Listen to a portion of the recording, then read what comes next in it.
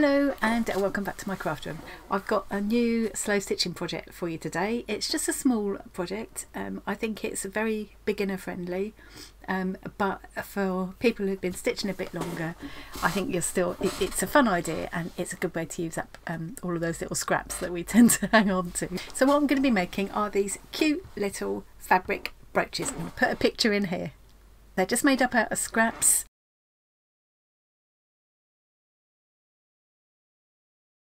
So I'm going to be going over some very basic stitches, just the ones I'll be using for this project, because a couple of people have said they might find that helpful. And also somebody was asking about tips for storing thread, because they said they get their threads in a tangle. So I'll go over what I do. I am so far away from being an expert embroiderer. I just do my stitching for fun. I don't take it too seriously.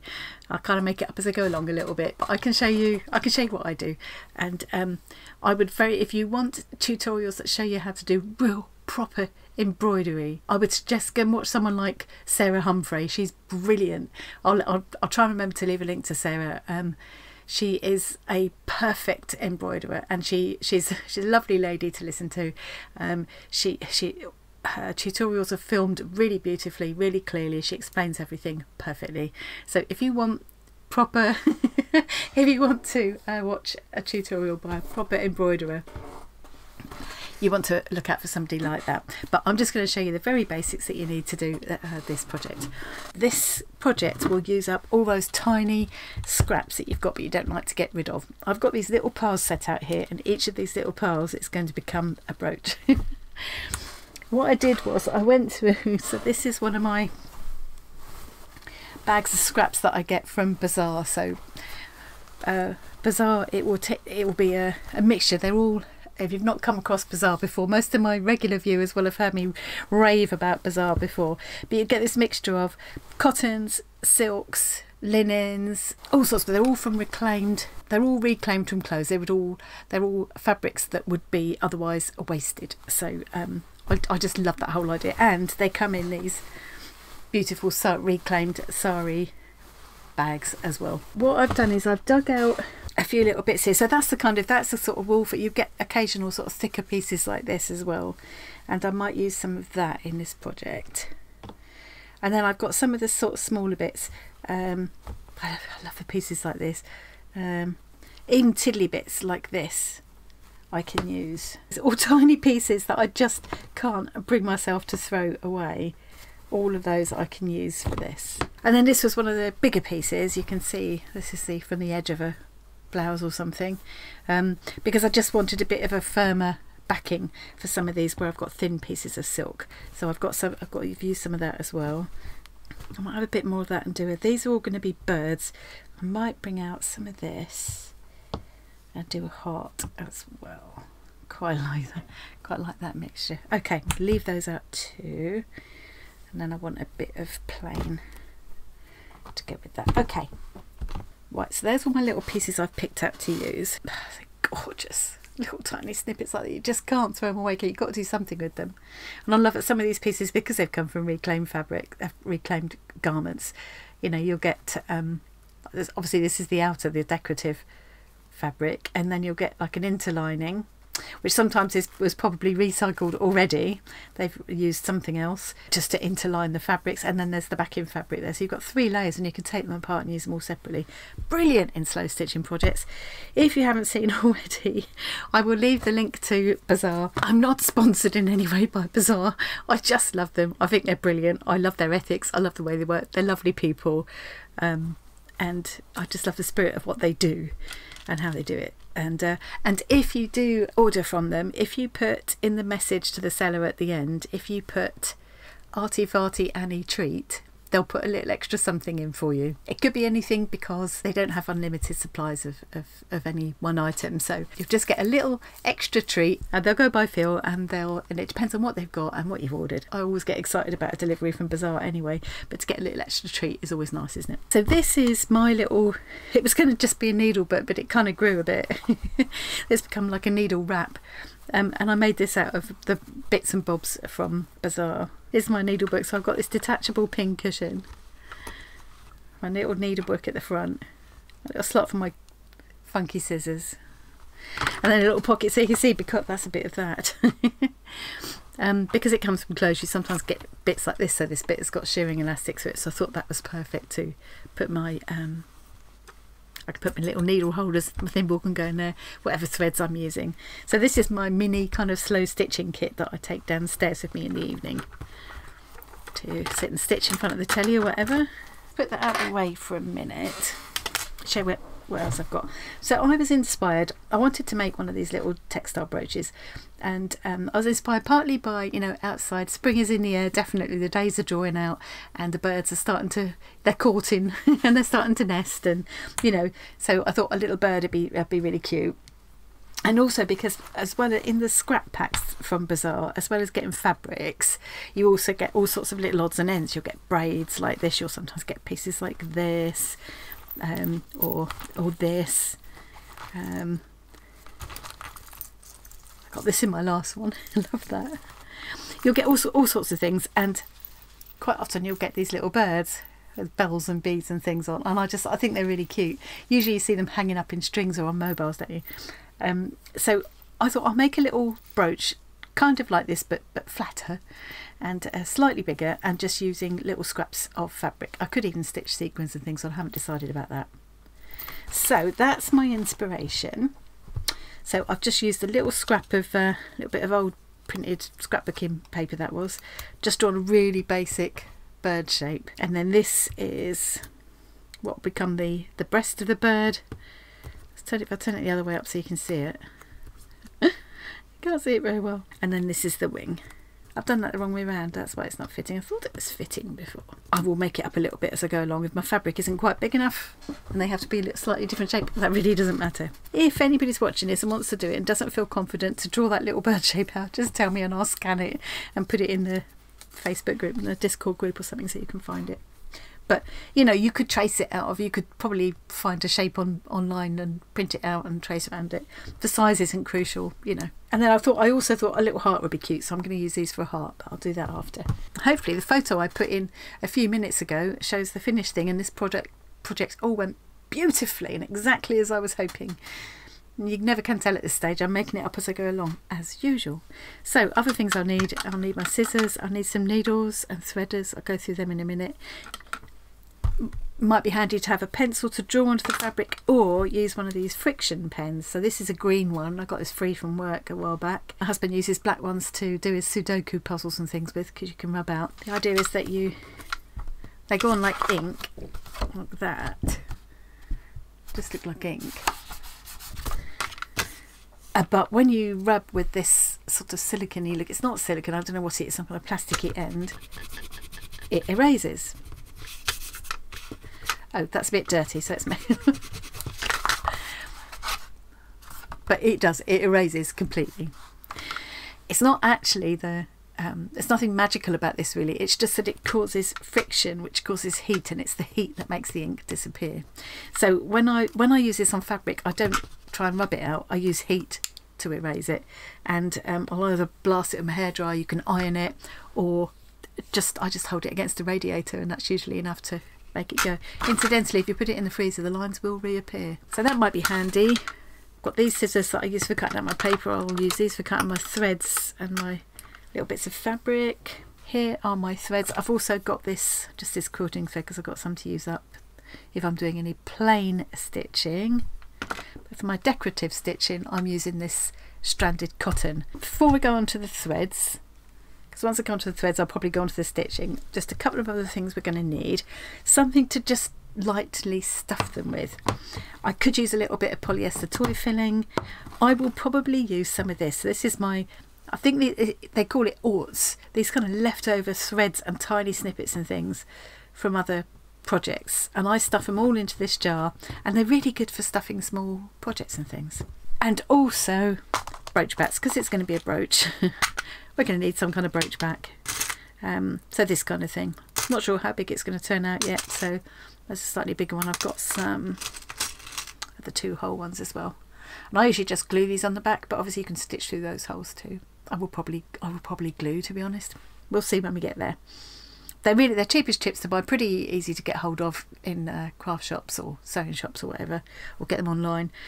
But if you don't want to do that, and you just want to make one and you don't want to go out and buy those, just use a safety pin, you get away with that. When I'm stitching around the main shapes, I will use this thread. But I could just as well use just one strand of the stranded cotton, but that's what that's there for. I've got several different types of needles here. Now, one of my favourite needles to use for this kind of embroidery is, I think they call it a chenille needle. It's small and sharp, but it's got a big eye, and I can't find any of them at the moment. Maybe because it's my favourite needle, I've managed to gradually lose them.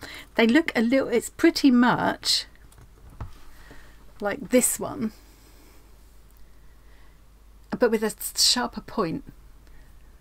I just can't find any, which is really frustrating, and I think this might be a bit tricky to get through the fabric smoothly because it's sort of blunt ended. So it's really good for lots of things, but not for this.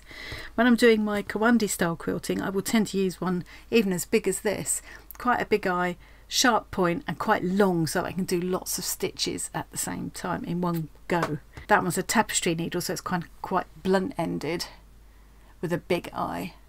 And that's really good if you're going into sort of coarser woven fabrics and things. That's really handy to have. I think for this, I'm going to go for this one. It's reasonably long, it's quite sharp, and it's got, the eye is plenty big enough to take 2 strands of the cotton. There we go. So that's what I'm going to go for. So let's look at the threads. Again, as I say, very much I'm aiming this at total beginners. So this is quite a cheap brand actually. I don't even know what it's called. Jan Lin. I bought a big cheap bundle at one point. I am lucky I've got a whole huge box full of embroidery threads, which a cross stitching friend gave me at one point when she was having a bit of a cull. So the ones she gave me are all kind of Anchor DMC, really nice ones. Some of these cheaper ones are a little bit not quite so nice to use sometimes. Now, I think it was Beth who asked about storing thread because she always gets in a tangle. Look, Beth, I'm exactly the same, and I don't mind working in this kind of mess. If I was doing a project where I had to be more careful, like a counted cross stitch or something like that, where the colours were crucial, I would be much more organised. But I tend to just do small projects like this where I look for the colour I want, use the colour I want, and that's it. I don't need to find the same colour again, otherwise I would be a bit more careful. Having said that, I shouldn't be in quite such a mess as this. So what I'm going to do is show you kind of a better way to do it if you don't want to end up like this. So this one's an Anchor thread, so the bands will usually tell you, you've got the brand name up there. So this is called stranded cotton. It's called stranded cotton because it's got 6 strands to it. On the other band you'll find a number, and if you do want to make sure you use the same colour again, then it's important to note that number. So when you're taking your thread out, just like hold this gently and pull, and you should be able to just pull out a length like that. Don't pull out too much. I'll probably go one more. I wouldn't go longer than that. It's frustrating when you have to keep stopping and re-threading, but it's even more frustrating when you get in a tangle. And if you have your thread too much longer than that, it will get in a tangle. That's what I find anyway. So, as I say, there are 6 strands to this. And usually for most embroidery projects, you'll just be using 2. Sometimes it's nice to use all 6 strands and you get really nice effects that way, or maybe 4 strands. If you're following instructions for a project, just check what it says. Bringing that down a little bit. So when I want to get my 2 strands off, because I think Beth said she had a bit of a problem with that, you just pull them, tease them apart, pick off 2 strands like that. Okay, so the idea now is you pull off those 2 strands. And sometimes I get lucky and I can just hold this gently and pull 2 strands away, but usually it gets all knotted up. So what I tend to do, rightly or wrongly, is like, whoops, I'll take this other end, hold that between my teeth, and I'll just do this, split it. And that way, they don't seem to get in a tangle. Now that's probably a completely wrong way to do it, but it works for me. So then you've got your 2 strands ready to go in your needle. Now at this point, what I would recommend you do if you don't want to get in a tangle is once you've started the skein, this is called a skein, wind the whole lot onto a little card. Let me show you what they look like. Hang on. So you get these little purpose-made cards. They're really cheap as chips to buy, especially the cardboard ones. These are plastic, just see-through plastic. They've got a hole in the top, and you just wind the thread on. So I was going to wind this one on. They've got these little slits there. You can, ooh, that one's gone through there, that's okay, to hold the thread, and you just wind it on, and then I put it through the little slit at the other end, and then you keep it tidy. And the important thing to do is to make a note of that number and write it on here. If you're on one of these plastic ones, you'll have to use like a marker or something, permanent marker. Write the number on there, and I would say write the, if it's Anchor or DMC or whatever the make is, on there as well.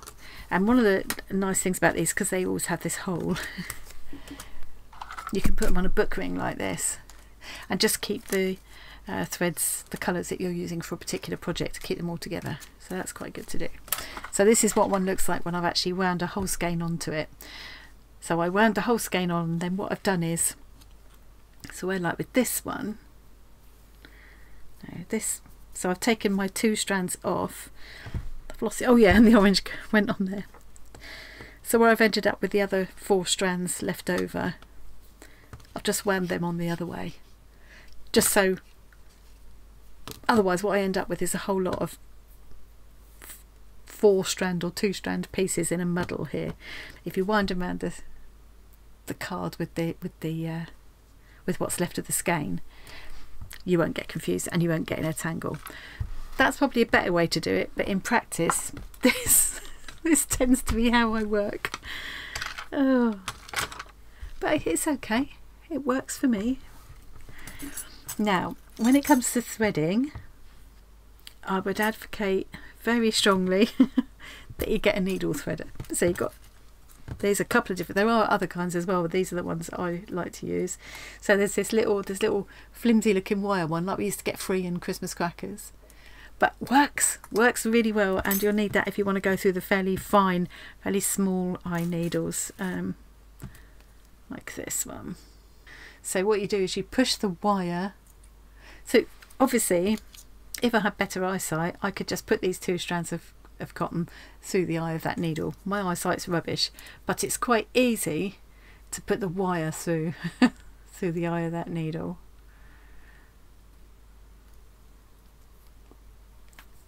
And then you put the thread through that, which again is so much easier than putting it through the eye of the needle, and then just pull the wire back through the eye.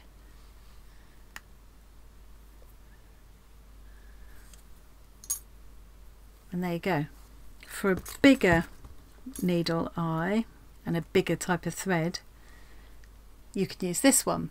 So I'm just putting the threader through the eye of the needle, leave it in there, put your thread through that hole, which is a lot easier than putting it through the eye of the needle, like that, and then just pull that back through.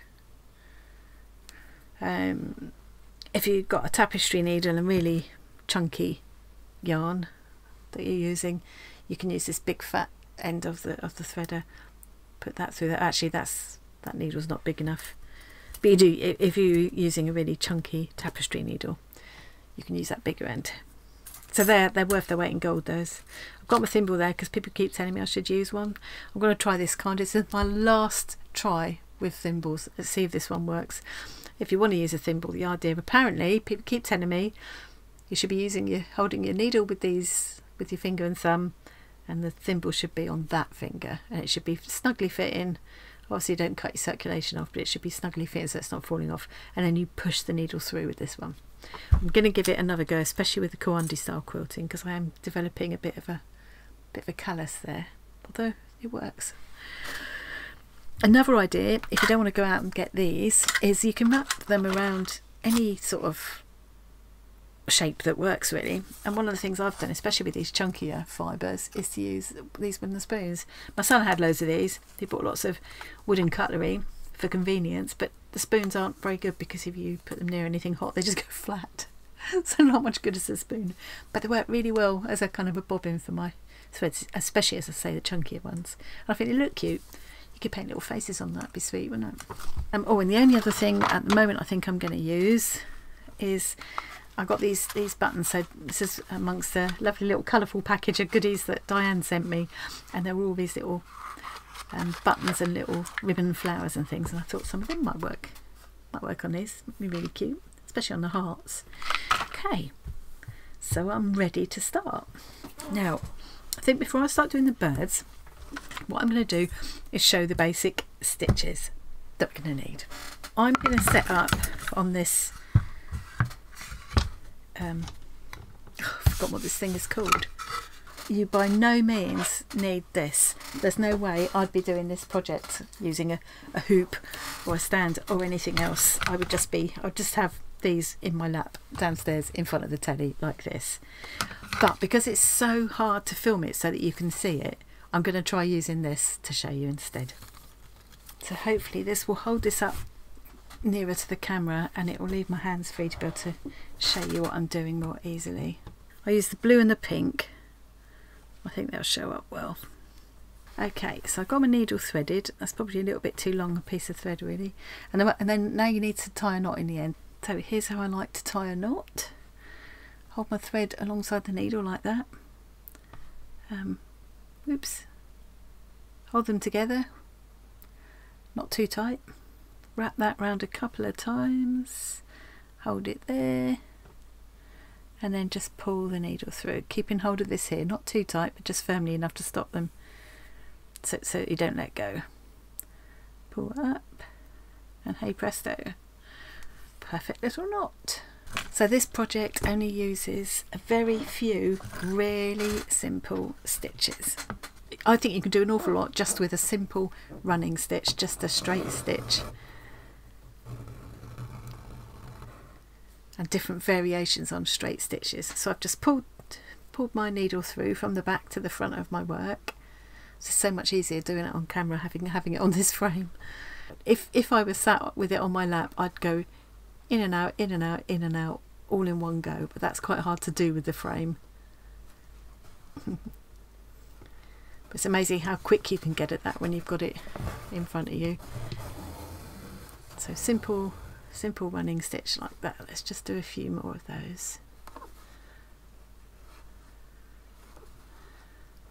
And again, I'm not, normally I'd be sitting so that I'm looking down over it, and I'm at the wrong angle here. I'm sort of looking at my screen rather than, there we go. So just a base, I'm going to leave a basic running stitch like that. And in a minute I'll show you how, because another thing I like to do is to whip that stitch, but I'll show you the whipping in a minute. We're also going to need a back stitch, so let's do a little back stitch. Come back out. And then instead of carrying on in the same direction, we're going to go back to the start of that stitch.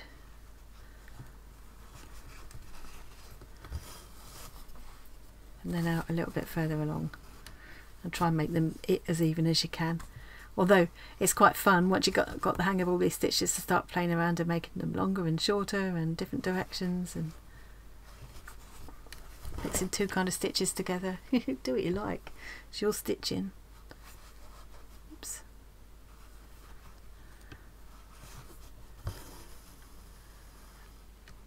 Obviously the smaller you make the stitching, the neater and stronger it's going to be, but when it's just decorative,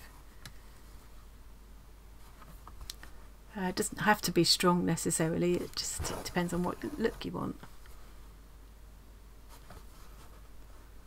Oops, so that's a bit of, oops, I've got a tangle now. This thread is, I've got it a little bit too long really, and this is one of the cheap bundle of threads that I bought, and one of the things about cheap threads is they do they will tend to tangle more. That's what this has done now. There we go. Okay, so that's my back stitch. It's not the neatest back stitch ever. And then chain stitch is another one I want to use. So come up from the back, and I'm going to take the thread off in the direction I'm working, but then bring it back to make a little loop, and then I'm going to go back in where I came out, and then bring the needle up a little bit further along, depending on what size you want the chain link to be.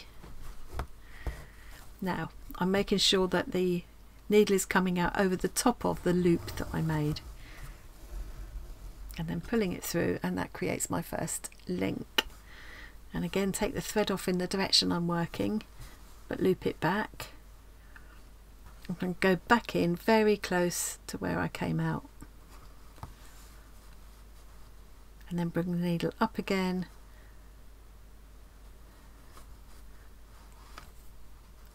try and make it the same distance as last time. Although, as I say, you can have fun with varying the lengths. So make sure this thread comes out over the top of the loop.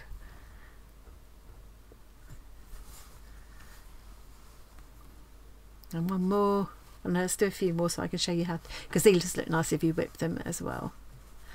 So making my little loop, going back in very, very close to where I came out, bring the needle back up again a little bit further along, making sure that this thread is on top of the loop, and that's my third little link. Just do a couple more of those, and once you've got used to doing them, you don't worry about actually kind of making the loop as such. I'm just sort of showing you that way to try and demonstrate how you form the stitch.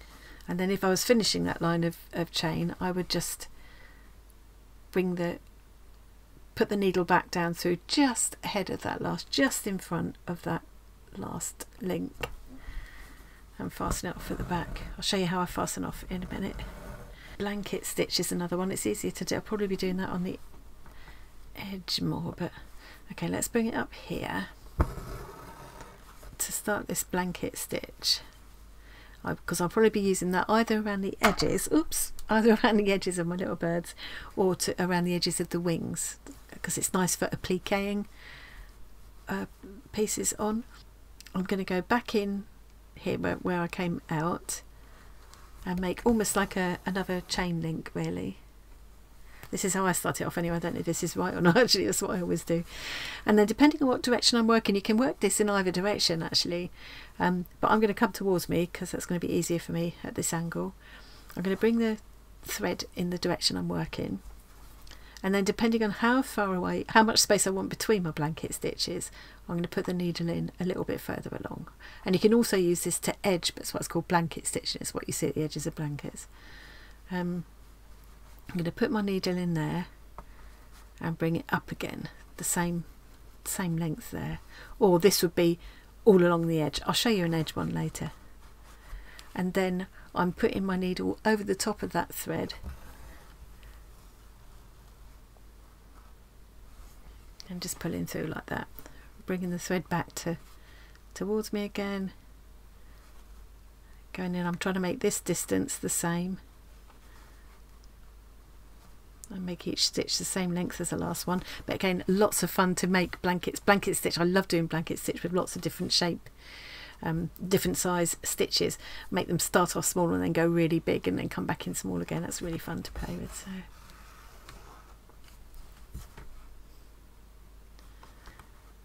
So as I say, I am so far away from being an expert embroiderer. This is just how I do it. I just have fun with it. I do not take it very seriously. I would very strongly advocate going and watching someone like Sarah Humphrey if you want to learn how to do embroidery properly. But you know,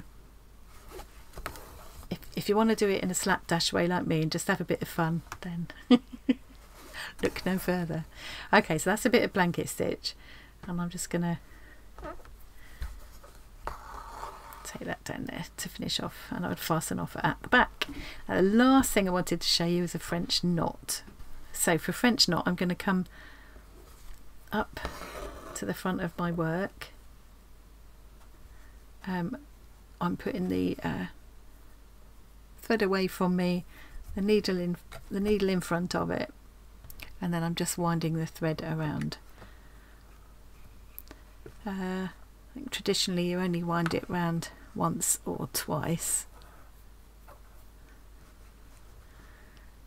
but I quite like to, sometimes I'll put it round 3, 4, even more times, and make big loose messy French knots.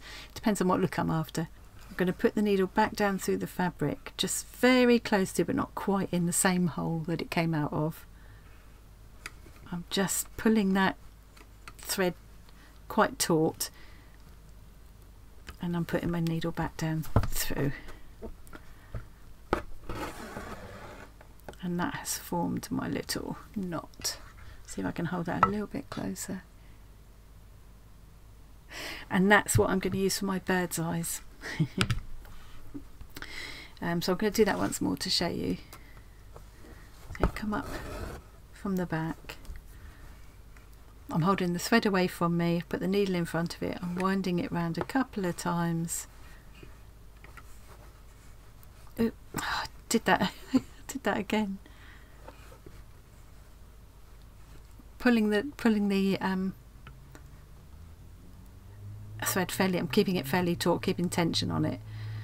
I'm putting the needle back down into the fabric, close to where I came out, keeping this pretty tight to create that little knot.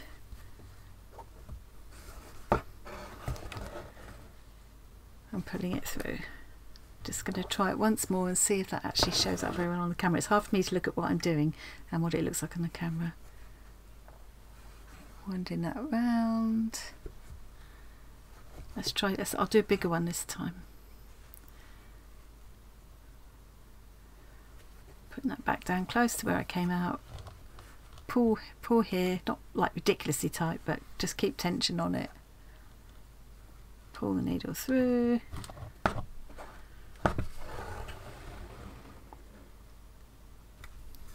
There we go, and fasten off at the back. You can also do a colonial knot, which I sort of prefer. I don't know why really, because they look kind of pretty much the same. I just prefer the way you do them. So again, bringing the needle up through, and you make kind of a backwards C, and then put the needle on top of this strand and through here,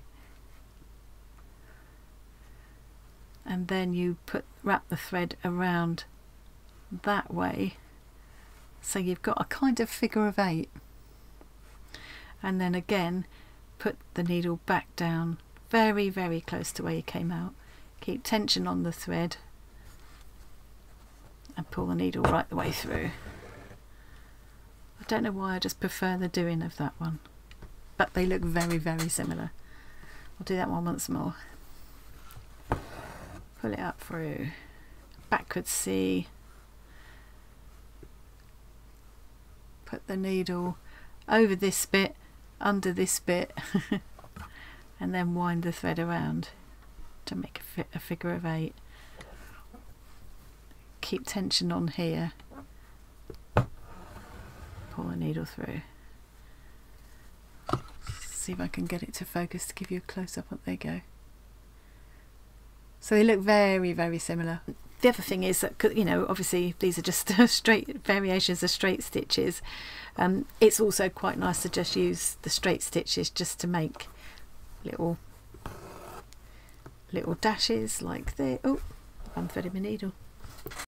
So yeah, you can just take little straight stitches and just fill in areas with just these sort of straight stitches, and that can look so cute, like for a little speckled chest on a bird, and very quick to do. Or you can just take 2 straight stitches and cross them over it,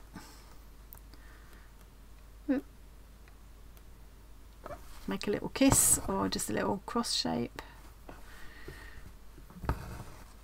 Yeah, very, very easy.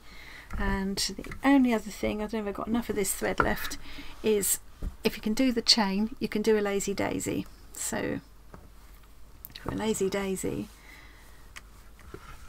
bring your thread up through to the front, make your loop like you did with the chain, go back in where you came out,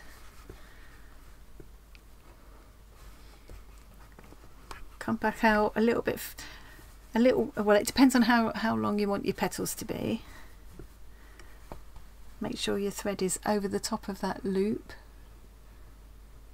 pull it up, and then go back in just ahead of that link, just ahead of that little chain, to hold it down, and then come back up at the centre. I'm not going to have enough of this thread left to do a whole flower, but I'll just do a couple, 2 or 3, and you'll see. Oh, I've done that wrong. Funny angle now.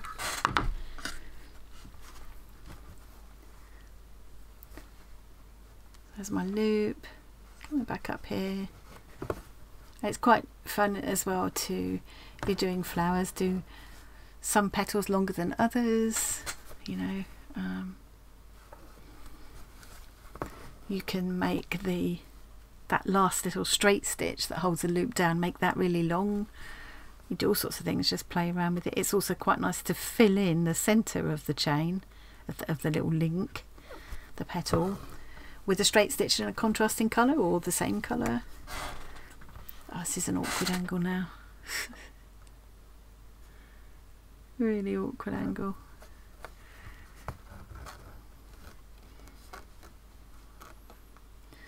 I promise you, when you're sat with it on your lap in front of the telly, it won't be half as difficult as I'm making it look. And you do it more evenly than that, and usually you'll do, you know, perhaps 5, or I like odd numbers, but you know, or you can just do 3 close together and make it more of a kind of a bud. No, I don't think I can. No, I haven't got enough thread left to do another. And if you wanted to fill in the petals, bring it up at the centre again and just do a little straight stitch to fill it in. That's quite fun as well.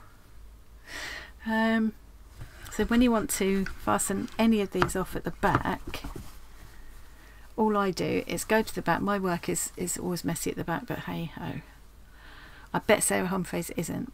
And then I'll just find a nearby stitch, or I'll go back on the stitch I've just made, put the thread, put the needle underneath it, pull the thread through, so you've got a little loop there. It's made a little loop, and then I'll go back in through the loop again to create a knot. I just pull that tight and that won't come undone. So that's the same with all of the stitches. So all I've got to show you now, I think I've got this upside down. I've got something missing off there. Don't matter, it's working, let's not knock it. Okay, it's the first time I've actually used this frame. It's brilliant. It certainly makes it easier for trying to show you what I'm doing. So now I want a piece of contrast, so I'm going to use this pink. Again, I'm using 2 strands. But yeah, experiment with using different numbers of strands to get different effects. So this is the whipping thing that I like to do. So you bring your contrast, you can use contrast or you can use the same colour again, up to you. I'm using contrast so you can see what I'm doing. Come up in exactly the same place as my first row of stitching, and then what I'm going to do is I'm going to go in the same direction each time and wind this contrast thread around the stitches I've already made. Now I'm not using the pointed end of the needle to do that, because if I do, chances are I'll keep going into the fabric. I don't want to go into the fabric, just want to go under the stitch. So I'm using the blunt end of my needle, the eye end of the needle, and I'm just slipping it into that stitch I've already made. And now I'm not going back in this way, I'm bringing my thread back and going back again the same direction, like that. And if you do these with So try doing it with really tiny running stitch to start with. Or another thing I've done is to run another, a third colour and go in the opposite direction. So I would go in that way, that way, that way, that way, and you end up, it almost looks plaited. That's quite a cute effect. So that's that. If your running stitches are closer together, you'll get a different effect. If your running stitches are done in a much thicker yarn, or perhaps done in a tapestry wool or something, and then you use a silk to do the whipping, you can get all kinds of different effects. It's really fun to play with. So now you'll get a different effect again if you whip the back stitch, because there's no gaps between. But again, I'm going to go in the same direction each time, and I'm using the blunt end of my needle again. So coming back this way and going back in the same direction each time. Sorry for the wobbling.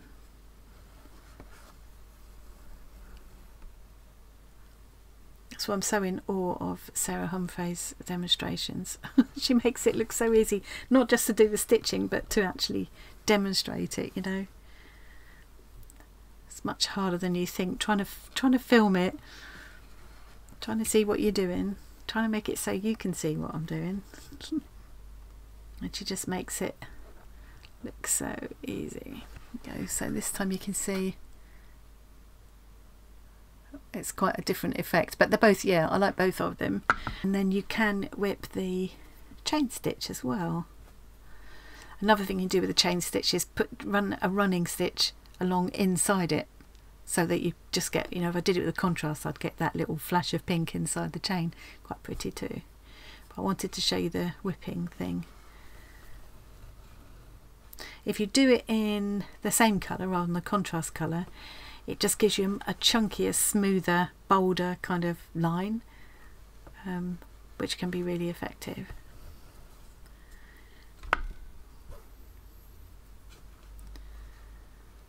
Okay. So there you go, you get the gist of that. Quite fun to do. I think that's all I need to show you. I hope that kind of made sense. If there's anything that doesn't, give me a shout, either in the comments on here or pop into the Discord or the Facebook group. I will leave my link tree below so you can find those if you want to. What I'm going to do now, because I've been going on for much longer than I thought I would, I'm going to make this into 2 videos. So I've shown you what I'm going to be using. I've shown you the basic stitches I'm going to be using. In the second video, I will show you making the brooches. That way, people who already know all the stitches and stuff could probably skip this one altogether and go straight onto the number 2 video. And this will give you a chance to maybe go away, practice the stitches a little bit, gather everything you need, and then come back and watch the second video, and we'll make the little birds. Thank you very much for joining me. I hope you enjoyed that, and I hope you'll be back and actually make the project with me. It'd be lovely to see other people making little scrappy birds and hearts and things. And I think these little brooches will look really cute on, you could put them on your jacket, your lapel or whatever, but they'd look really cute pinned on your craft bag or whatever as well, wouldn't they? That's it from me for now. Thank you very much for joining me, and I'll see you again really soon.